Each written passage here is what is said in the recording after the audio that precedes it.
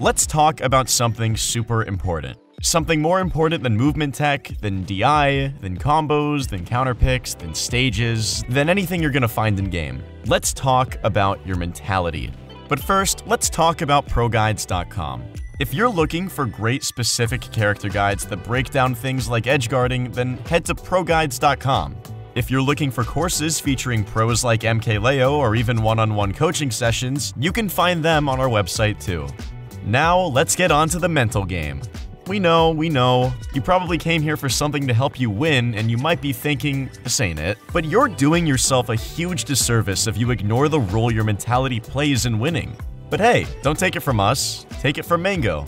After Mango's big win at the big house, he didn't credit it to tech skill, he credited it to having a good mentality the whole tournament. In a post-tournament interview with ESPN, Mango talked about his mentality before anything else and more than anything else. I was just really happy with my mentality. Like, I think I got 0 to death first stock. So I was down a whole stock. Didn't let it bother me. I was like, we still have 3 stocks. Like, just got to play well. Just more so proud of my mindset, mentality. Like, I never gave up. And when I won, like, I could tell he started crumbling.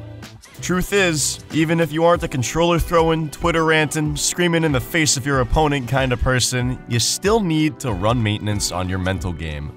When it comes to the mind and emotions, we tend to think things are set. He's just an angry person, she's just a salty person, they're just a sad person.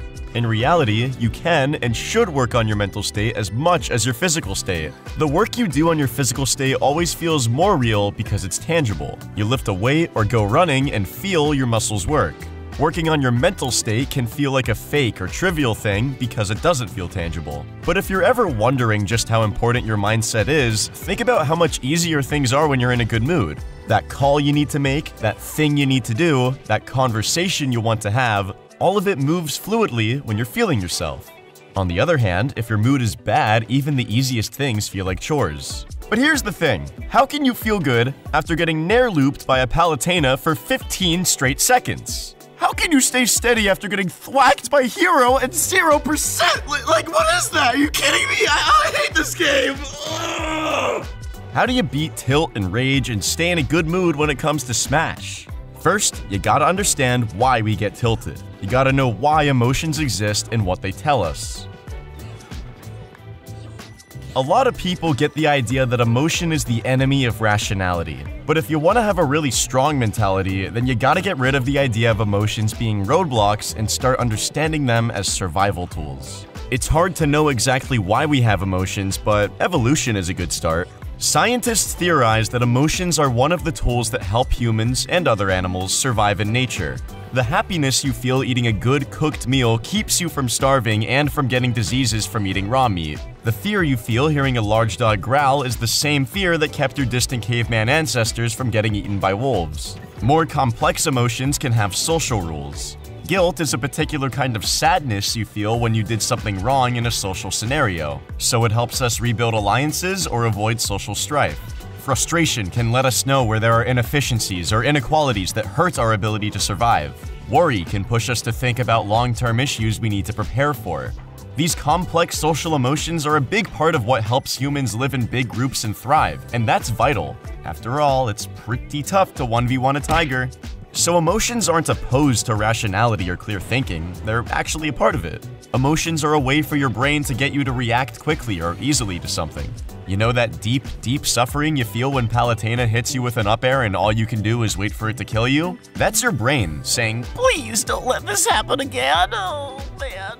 When it comes to Smash, we feel an insane range of complex emotions. A friend could style on you in bracket, and you could feasibly feel pride, respect, anger, sadness, disbelief, and fear all at the same time. That's part of the joy of Smash, and really any competitive game. With all those emotions running through you, life feels colorful.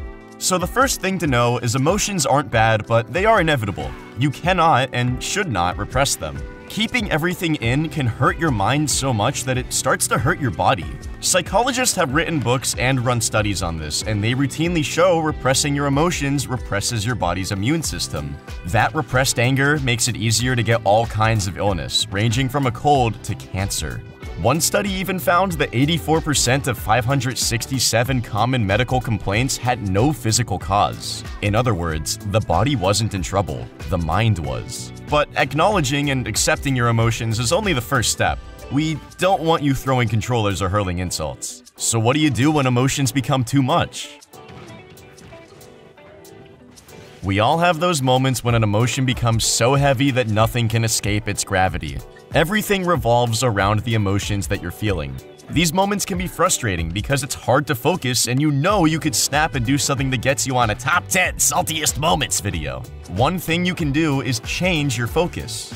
Weldon, a former sports psychologist and now coach of CLG, talks about an important factor when it comes to anger and tilt: control.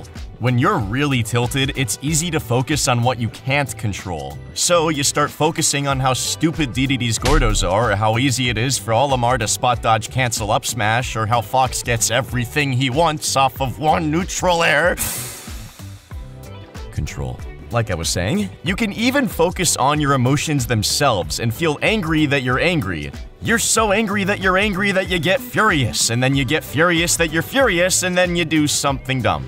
As Weldon says in one of his videos, understand that focusing on things you cannot control leads to lower performance and also frustration. Recognize what you have control over. You have control over your actions and behavior. You do not have control over your emotions. So you can't just snap your fingers and make the mad go away, but you can hold yourself back before you let that Twitter rant ride. That brings us to the very first step in beating tilt and rage. Focus on what you can control. There is no shortage of frustrating characters in Ultimate. There are so many annoying mechanics that pretty much every character in Ultimate gets hate for one thing or another. That means it can be super easy to tilt yourself by focusing on that annoying mechanic that you just can't do anything about. No, you can't ban Joker's back air, or Palutena's neutral air, or Hero. Wait, actually forget I said that last part. What you can do is focus on the weaknesses and ways to punish that move so that you see it less. You might not control the move, but you do control your response to it. And chances are, you do have a way to respond to it. Fighting games can feel frustrating, but the good ones come with tons of counterplay. By focusing on what you can do in-game, you do a lot to help yourself get better. First, you reduce your own frustration because you're not wrapped up in what you can't control. Second, you start thinking about your game plan and how to improve yourself. And third, you empower yourself and keep positive by believing that you can shape the outcome of the game. Focus is just as important in the game as it is out of the game. When you lose in a close, meaningful set, you'll probably feel something. And we've established that that's both normal and uncontrollable. So instead, establish how you want to behave right after and focus on controlling that. Honestly, you might not want to smile and chat the day away, but you probably do want to get that honorable fist bump so you don't look salty. After that loss, you want to focus on your behavior and what you can do to deal with those feelings in a healthy, responsible way. If that means you'll want to smile and socialize a bit, then great. If that means you need to get that bare minimum of respect out and then leave the venue to cool off, that's great too. Everyone is going to handle things in their own way, and that leads us to the next big step in handling your emotions: knowing yourself. This is where we're going to get a bit deep. The truth is, even though we all have emotions for the same evolutionary reasons, all our emotions work differently. Some of us get sad and blame ourselves right after a loss. Other people get mad and blame anything but themselves. We get our emotions from our history, from things like how our caregivers handled their emotions, how other people responded to our emotions, and sometimes from trauma, the unfortunate stuff that's happened to us. That's why knowing ourselves and knowing our emotions can be really tough. It's not always easy to look back at our own history, issues, and mental health. There can be a lot of stigma and pain there. It's pretty darn hard to take that deep look, but if you can know what sets you off, you can learn how to counter it. That's the real-life matchup knowledge. When you're looking into your own emotions, try and start simple. For example, what physical states make you more likely to get angry or tilted? If you get cranky when you're tired, then prioritize good sleep and keeping your energy up. If you get hangry, focus on eating well and staying full. Those are just basic solutions too. If you think more about your body's role in your emotions, you can develop more advanced solutions. If you're a cranky gamer, you can try to find the weekend tournaments that start earlier or bring some caffeine with you. If you're a hangry gamer, you can keep power bars and snacks on hand. Another simple thing to do is identify your pet peeves. Certain things are going to make you particularly mad, and sometimes these things aren't hard to avoid. You might get really angry at the input lag online and focus on it way too much. So try to play online less and find more people to play in person. You might get really tilted by seeing GSP drop, so try an arena instead.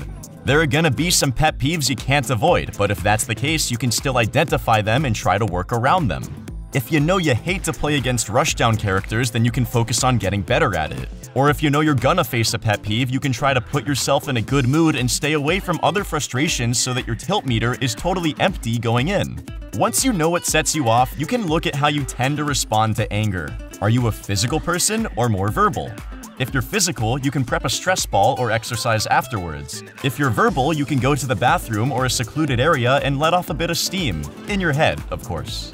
Like anything, once you understand your anger, it becomes a lot less scary. Okay, so we've covered a lot of heavy, complex, and personal stuff. Fortunately, there are some simple, nearly universal tips to beating those bad emotions. Before we go, we're gonna leave you with a few emotional management tools you can use right away. Bet you've heard this one before. First, just breathe.